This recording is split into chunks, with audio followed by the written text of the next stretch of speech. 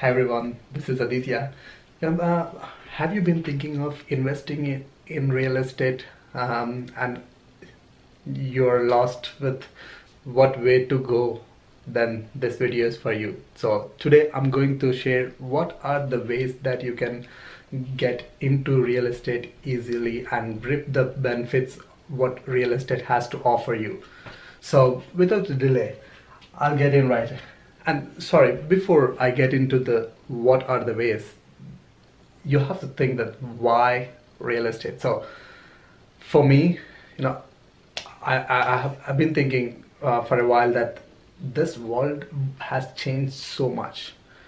Before, if you like in my childhood, like when it is in 1990s, people used to save like more than half of their salary and buy the assets, especially at least where I come from in India. And then it changed in 2000. People started to spend more and save less. And now generation, literally more than 80% of the generation millennials, they spend more than what you earn.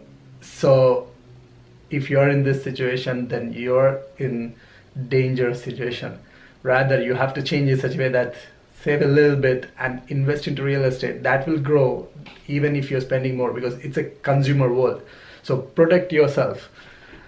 And let me get into the topic right away. So first way is to buy the property by yourself. So if you have time and if you're interested to learn and do get the full benefits what real estate has to offer, then this is the best way to get in.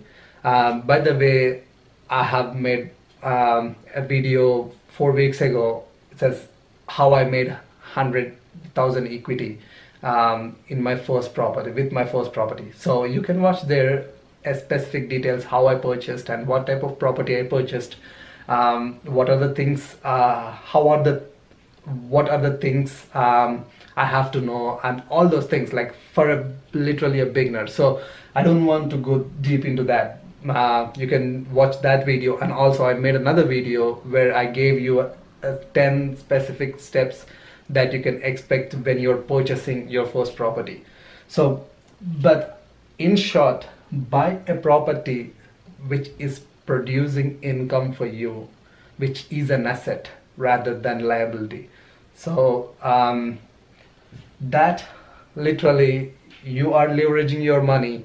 You can, by the way, you can start with 5% down. That's definitely doable. If you're buying a property from 1 to 4 units, then you can get it for 5% or less than. If you're in States, you can even get for like 3%.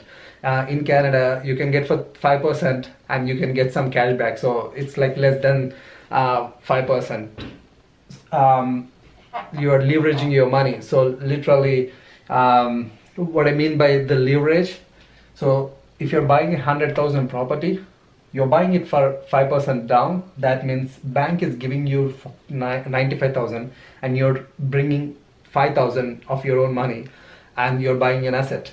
So now this 100,000 worth property, if it appreciate and if it if it becomes 200,000 next year, I know that's exaggerating, but let's assume.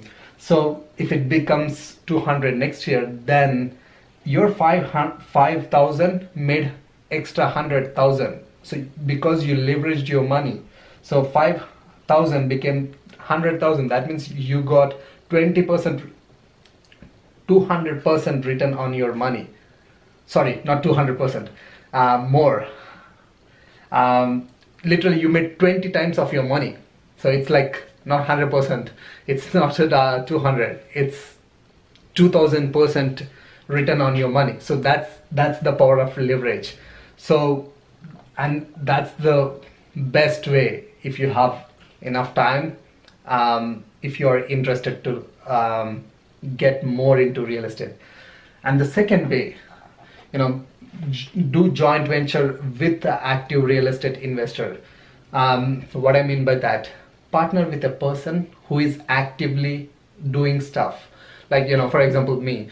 Right now, I'm buying many properties where I'm renovating and doing a lot of good stuff. So my cousin jumped into the picture. He said, let's do a joint venture. So he doesn't have enough time, but he's a businessman. He knows what is the business and he earns money. He wants to put that into real estate. So he said, okay, let's make a joint venture. So he comes up with the money that I need for buying an asset, and we buy the property, and I do take care of literally everything except bringing in money.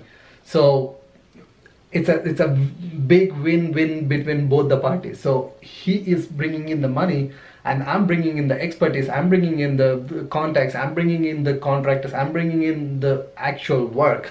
So this way, both of them. So now what an investor can get out of it, I'll give you a small example of my project that I have done recently. So we purchased a duplex for 145,000, and we got this with the cash, so we did not leverage it, and we need like 50,000 for renovating it and making it a nice livable condition. So we literally invested on that project 210,000. So my investor, he got the money for that whole thing. He funded the whole project, and after the renovations, because now we forcefully appreciated the property, so after 6 months, 6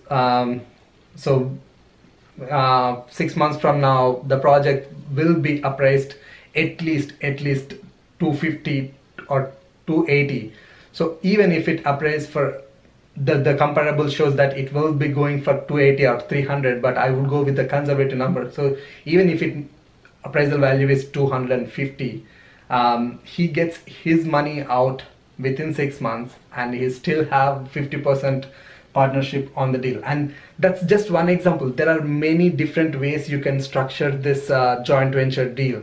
But what I'm trying to say is, if you find the person who is actively involved in real estate, it's always good to start with your inner circle, whom you know better, whom you can trust. Do your due diligence, what the person is doing and what type of investments he's doing. So if you do that, then that's a huge benefit, because you are literally a passive investor, but you're getting heavy it's not great as the first method, but definitely it's great, because if you're making way higher return on spending your time on some other business, then you can still take the benefit of your money. So benefit advantage of real estate. So that's the second way. And the third way is to lend your money, lean on real estate. So it's high secured if you're doing it as a first mortgage. If you're taking a little bit more, little bit of extra risk, going for a second mortgage or third mortgage, which is the mortgage position goes up, then your risk is going up. So, but if you're doing it for the first mortgage, that means it's secured on a real estate property, and you can get returns like way higher than what banks offer you. Like so I offer 12% for some of the deals, and for some of the deals, and there are people who does give you like 15%, even more, and it really depends on how you structure. But the point is here, you can lend money secured on real estate. So rather than putting your money just in the bank, if you're sitting with 100,000 or 200,000, if you have RRSPs or the government funds that you withdraw from your income into the government funds, then you can use that money instead of sitting there, which is making like 2% or 3%. You can use that money and invest with a REITs or with an active investor like me. That can make you literally at least a 10% return on your income. So with that, thank you very much for your valuable time, spending your valuable time on this video, and I wish you a good luck. Have a wonderful day or evening, and please don't forget to hit the thumbs up button and subscribe to the channel for more stuff. There is a lot more to come. I'm gonna make videos on my next videos will be how I got my first joint venture, and there are a lot more things I planned for you guys, so don't forget to subscribe. Thank you very much once again.